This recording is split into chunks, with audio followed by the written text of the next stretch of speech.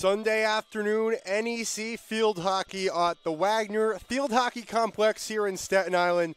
I'm Jeremy Goldstein. Lots of NEC playoff implications going on in this game between the currently second-seeded Wagner Seahawks at 8-5 and 4-1 within the conference, and the St. Francis Red Flash. Mueller gets Lorenzini at the top of the circle. She drives and scores! Pilar Lorenzini, goal number 2 on the season. It is 1-0 Seahawks here in the first. And gets it.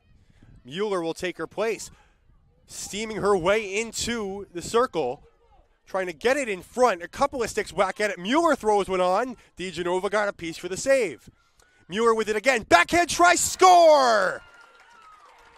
Relentless effort from Mueller as she finds the back of the net. It's 2-0 Seahawks.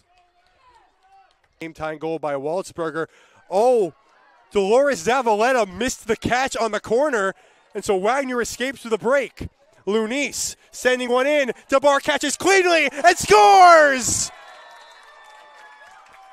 Way to capitalize on the miscue by the Wagner offense as Lunice finds DeBar and the Seahawks go in front 3-2.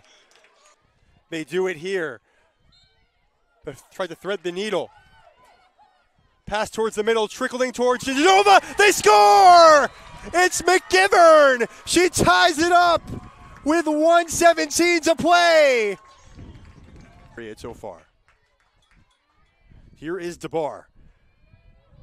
Weaving her way in, DeBar backhand try, saved by the glove of Genova. She takes down DeBar. No, nothing called though here. Here's Mueller now in the circle. Open net, game winner scored! Cami Vaylor buries it, and Wagner wins it in overtime.